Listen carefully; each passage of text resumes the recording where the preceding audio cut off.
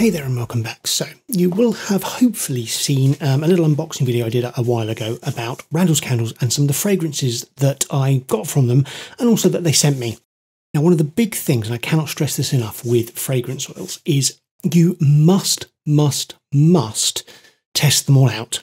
And that's not just to kind of get an idea of how they're going to smell, but also you're going to want to understand whether the fragrance oils accelerate your batter. So the batter that you use normally, are they going to do anything to that batter? Are they going to make it thicken up? Are they going to rise? What are they going to do within that batter? And then also, you're going to want to see whether they discolor. So you want to understand discoloration and acceleration in all of these fragrances. Now, these are small, tiny bits of batter, so there's only so much you can do with it until you get it into a big batch, and then you'll see how it kind of reacts then. But this will give you a good indication. So what I've got here is I've got some little pots. They're 1 ounce pots, and I'm popping some fragrance oil in, and I'm putting it at 3%.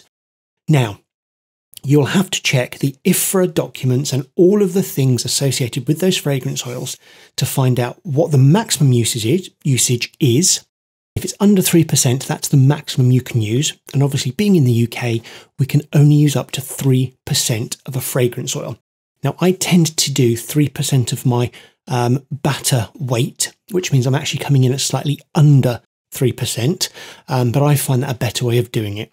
So you have to bear all of those things in mind if you're in the UK.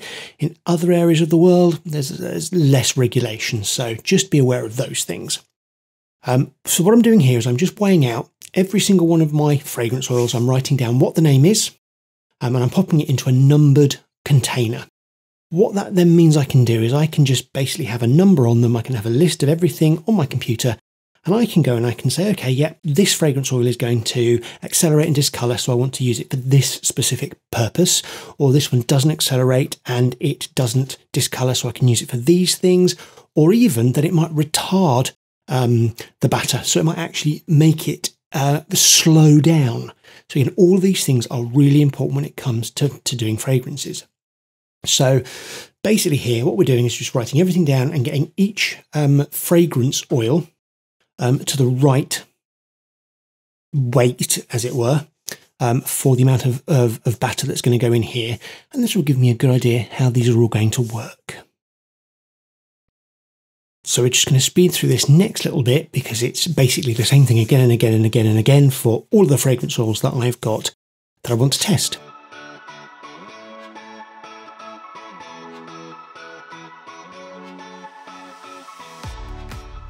Now, I was a very, very lucky boy, and the Randall's Candles also sent me some soap colorants.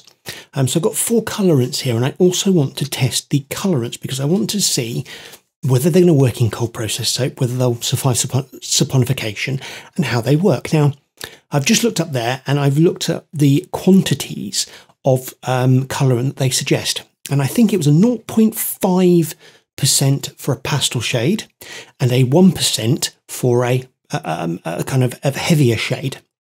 And it just so happened that 1 drop worked out as the kind of pastel shade amount, and 3 drops worked out as a higher colour amount. So that's what I'm going to do. Again, I've got 8 little pots. 1 will be for the less colour, 1 will be for the greater colour, and we'll see how that all works. So I'll speed through this a little bit again, and we'll get to the making up the batter and pouring that in.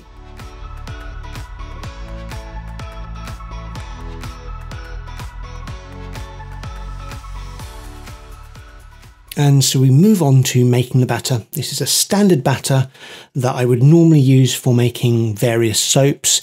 It's a relatively medium trace, so I've got plenty of time to work with it.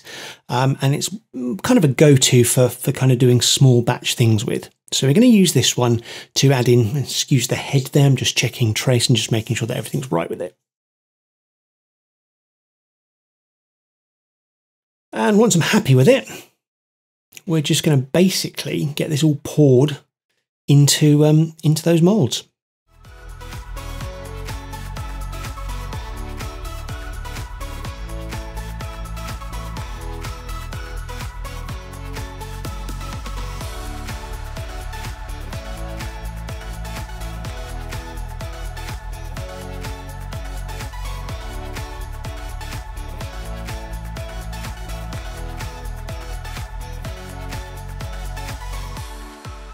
So I'm going to bring my little scale here, bring my first pot over, and I know because these were, I think they were either 1 or 2 ounce, so I know that pretty much 1 pot is going to be the right amount. And all I'm going to do is just check with each one that I'm putting around about the same amount in, so they all have the same fragrance oil amount and they all have the same batter amount.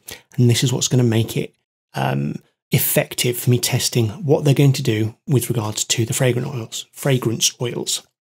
Once it goes in, I'm actually just shaking it now. So I'm going to give it a shake to make sure that's all combined really well. And we're going to go through and do them all in exactly the same way.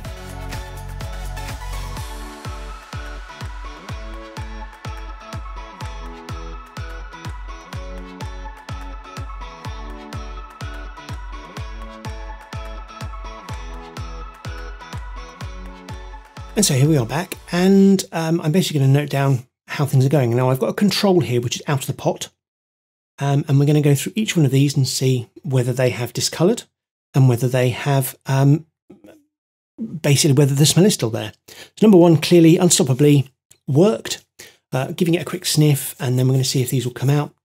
Pretty much none of them did, so we're not going to worry about that one too much. But again, we're looking at whether the discoloration is similar or less than. And again, you can see here, very little discoloration and the smell was still quite good. So that was leather. So we'll just note down again that we didn't have any discoloration on that one.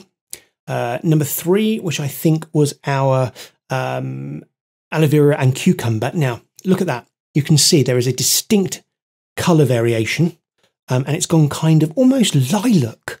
And there are a few fragrance oils that do that. So again, what I'm going to try and do here, it was very soft. None of them came out. I think I got 1 out at the end of the day. Oh, there we go. It was that one. So you can see here, we've got a significant colour difference. So when I come to use this one, I need to understand that if I'm going to put just noting the number, because that will go on my spreadsheet, but I'll know now that if I wanted to use a purple in that, I've already got a purple base, so I'm going to be able to boost that colour.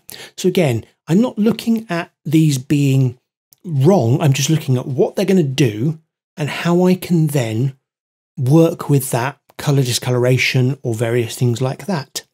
So basically, I'm going through these ones and checking them all off, noting it down on my list there. So number 4 here, and I can't remember exactly which ones are which, but this one again, nice strong smell. And if you look at this one's actually lightened in colour. I don't think I get this one out, but there we go. So, but very similar, very, very similar. So again, I'm going to note down that that doesn't really have any discoloration. And we're going to go through all of them in turn. I think number 5 was one that had a relatively significant colour change to it. So it discoloured to a tan. But all of these things are really important when you are doing your testing.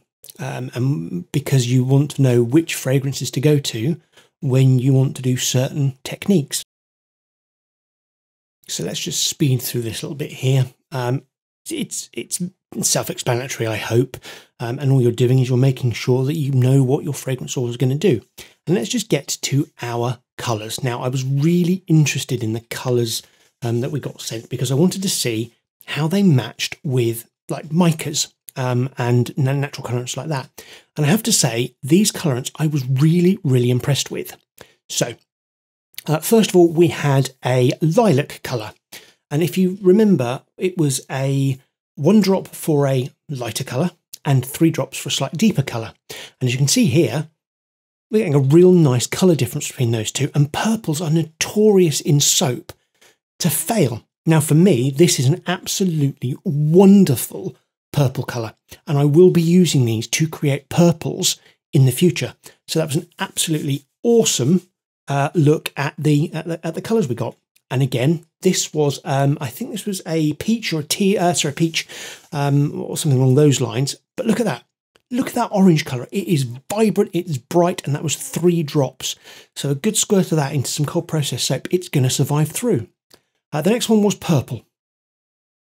And once again, I didn't see a great deal of difference, but if you look, I think this one is slightly deeper as a purple, whereas the original one is more kind of like on the red side, the purple is more on the blue side. So I've got some nice tonal differences in that one.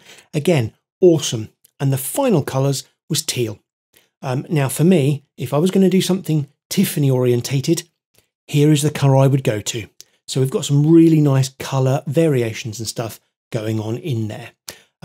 The last 4 ones there, as I know people are going to ask, I had some additional fragrance oils that were not sent to me, and I wanted to just check because one of them, I'd used it in the past in one of my original soaps, and it worked fine, and I went to use it again, and I think you'll know which one it is, 25. It discoloured horrifically. There'd been a change in the formula that I'd not spotted, and I wanted to understand which one of my fragrance oils it was.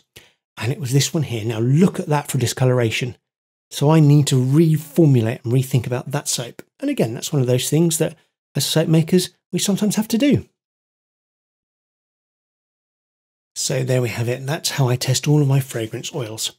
So if you've enjoyed this video, please give it a like, and why not subscribe to my channel? If you do, make sure and click the bell icon to get notified when a new video is uploaded. Thanks a lot, soapsters, and we'll see you again next time.